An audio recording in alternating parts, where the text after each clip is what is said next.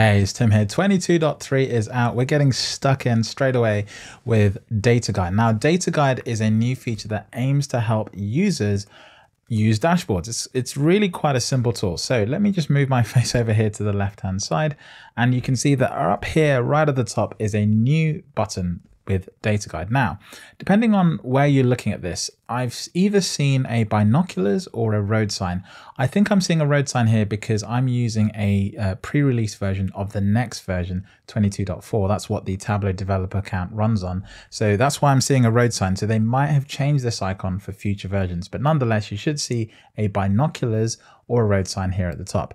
Now, when I click on that, you'll see that it opens up a pane here on the right hand side. And the really cool thing about this is it starts to give you some sort of guide about this dashboard. Now, there are two things to bear in mind with this feature, is that it works at different levels of detail. So when you click on it for the first time, it works at the dashboard level. In fact, here it's not working at the dashboard level, it's working at the view level. Let me just click away from that. You can see here that it's actually now on the dashboard level. When you come to the dashboard, it tells you who's published it, some details. I wrote this description as a little story for dashboard developers around the world. This is pretty much what we have to do. I've got a couple of links here. I'll talk a bit more about this shortly. You've got the data in this dashboard, which is basically a drop down which showing you all the fields in the dashboard.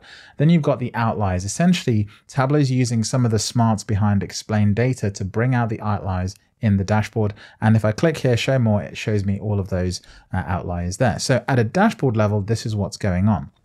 The nice thing is that when I then click on any particular visualization, it goes on to what's called the view level. So if I go ahead and click on this map, I'll move myself back over here, then you'll see that this whole view starts to change to talk about the specific view that you've selected. So I've selected a map, and you can see that if I move my face up here, the mapping link here is now specific to this visualization. So the description and the links can be specific to the dashboard and the visualization. This is going to be useful when you're trying to explain to someone how a particular calculation is done, or maybe there's some additional context in an intranet or in another place online that you want to link people to. You can do that at the visualization level, and that's super useful.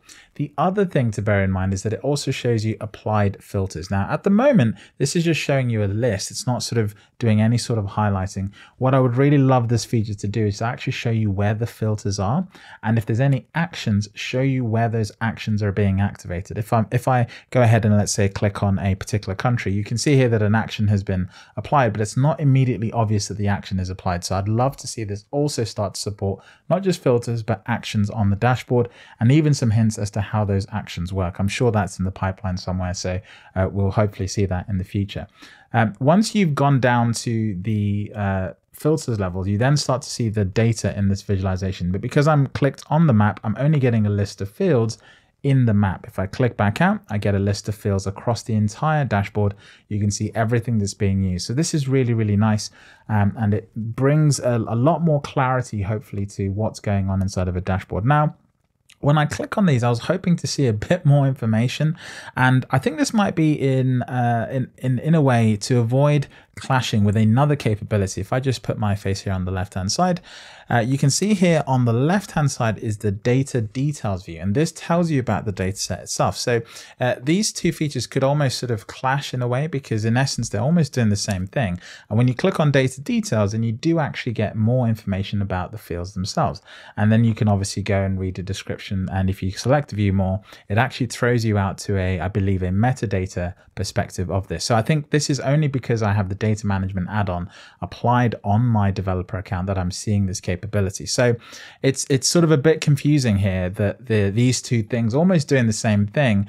And with a data guide, you kind of stop short with just a list of the fields without any of the good stuff to kind of tell you what the fields are and so on and so forth. So it's super, super important now as a user, as an author, to start naming your filters, because those filters are going to come up in earnest. If I just click on this view again, you can see that the applied filters, if you're just dropping in filters and you've got lots of hidden filters and you're not really paying attention to what's going on, they're going to end up in this applied filters list, and that's going to cause you maybe some clarity issues when users are using your dashboard. Now, The other thing that's exciting about Data Guide is it really sort of holds two new features. The first one is called explanations. Now this hosts a couple of features which we're kind of used to. The first one is explanations, which is sort of similar to explain data.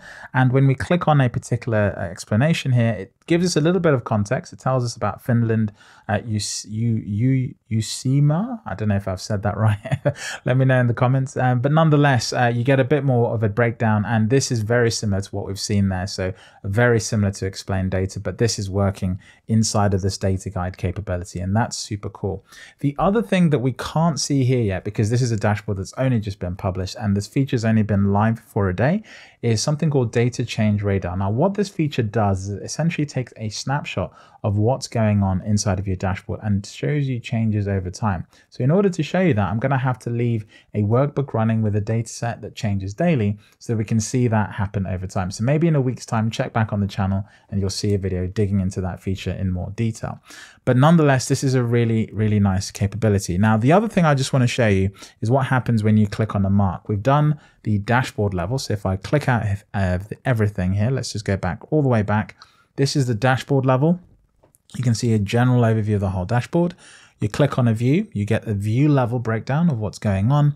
And the very last level of detail is a mark level. So when you click on a data point, you get a very specific bit of information about that here in the Data Guide as well. So it is very, very powerful. It's always trying to help users understand what's going on. And I think this is a very nice addition. You can actually see this starting to layer in a couple of other amazing capabilities in the future, especially if you start to think of things like data dictionaries being applied into Tableau and some of that sweet stuff. So I just hope that all of that doesn't end up living behind the data management add-on. I hope we get more of it just here as a base capability inside of the product. Now, this is what it looks like as a viewer. What does it look like as an author? So if I just switch over to desktop, you can see this is the actual dashboard that I published up. I use Superstore just as a very basic way to show you something familiar that you yourself can try.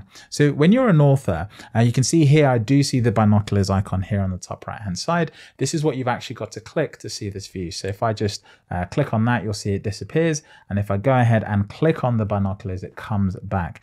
When it comes back, you see the overview description. So here you can see the dashboard details. This is sort of confusing because when you publish a workbook, let's just go here to the publish option. The dashboard description almost to me feels like the description you'd also write when you publish. So it would be great to have these two things sort of connected so that this sort of makes sense, because it's weird that you can write different description in these two places. So that would be something nice to see, maybe some sort of unity between these two things. And the second thing is that when you start to sort of fill this information in, you've got the ability to add links. Now, I actually spent a bit of time trying to see what the limit was. I got bored. The long story short, you can add more links than you'll ever need, in my opinion. But to add a link, you just select add link, you give it a label, and then you just paste the URL and you're off to the races. Now, what I think this is really good for is not only linking to useful guides, but also you could potentially link to documentation. If this documentation is talking about how the dashboard works and how it's built and maybe a changelog, you could add that here. So you could, for example, just add a link that says changelog, and then you could go off to like a Google Doc or something like that, and you could, I'm just going to put a hashtag in this particular case just to, oh, I can't do that. I just need to do that. No, it won't let me do that. So google.com, let's just put that in. No, it has to have HTTP, I think. HTTP. I can't even spell here. HTTP. There we go. It has to have a proper URL for it to work. It doesn't let you do anything funny, so you can manipulate Tableau Server or Tableau Cloud with URLs. So there you go. You can add something like a changelog into this. So you can have a guide, a changelog, and maybe a link out to an owner or a department or something else, or even a video. And that's what's going to be really nice about this. You could have, let's say, a user instructional video. And I wonder what else you could add to this. I've even thought of, what if you could add like a meeting request in here? Maybe there's a session that runs that shows people how to use this, and you could add that in just before the session runs. And then once the session's run, you go in, update it, take the link out. You could add so many interesting things in here that are really sort of good. Anyway, once you've done that, once you've added dashboard level detail, you can then click on a individual chart and then go about adding that detail again for each and every one of these. You can see here on the map, I've actually already added a mapping link already. So that's a really nice capability. Now, this feels like a lot of work, and I can already see authors going, oh, yet another thing to do. But I think done with some good taste, this can be very, very useful. And I think organizations will definitely need to align on best practice on how it's going to be used within a company, because users are going to need to expect some sort of consistency at the end of this. Now, the other issue with this is that obviously if you're using Tableau Cloud, it's just enabled. And if you're using Tableau Server and you've just upgraded and you're using this feature, then it will just come. So this feature is available pretty much already for everyone. And one thing I've been asked is, hey, can this feature be switched off across the whole server, across the whole site?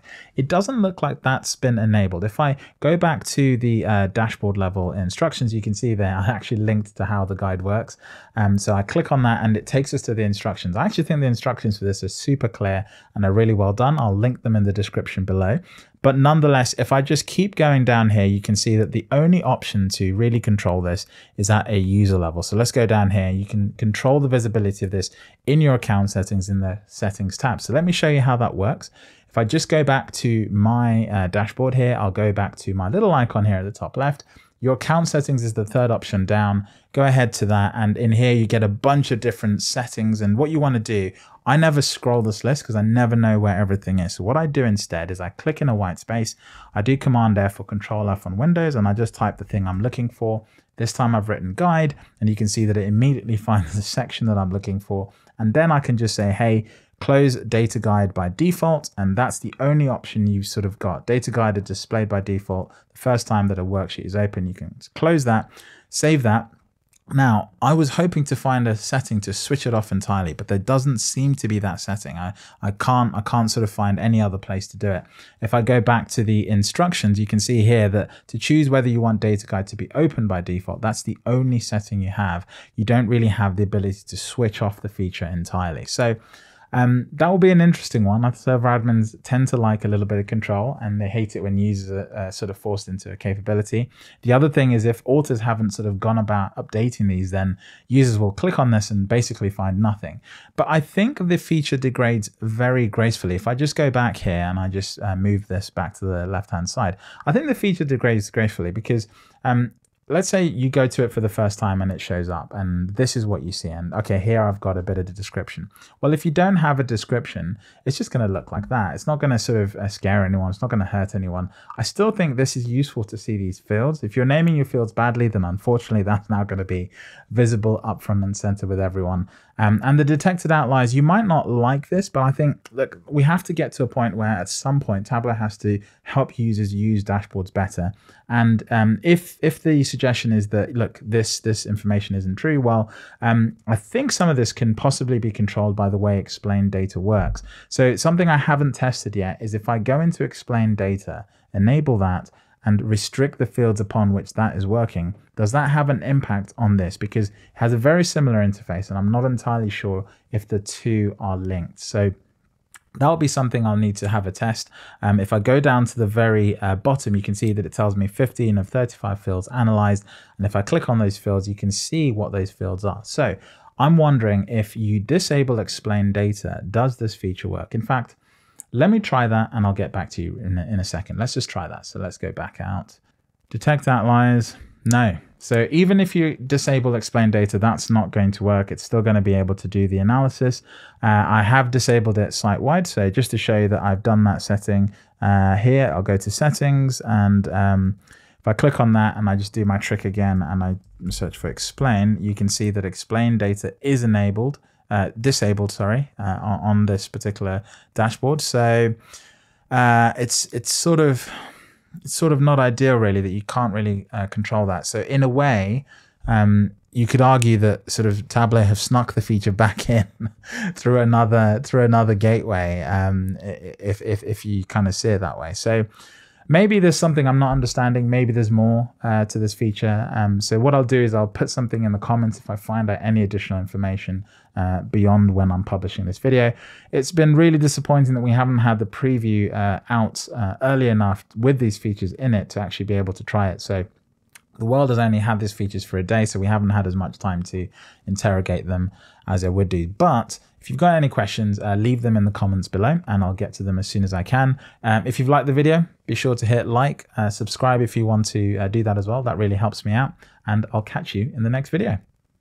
Now this uses a capability that we're kind of used to in the,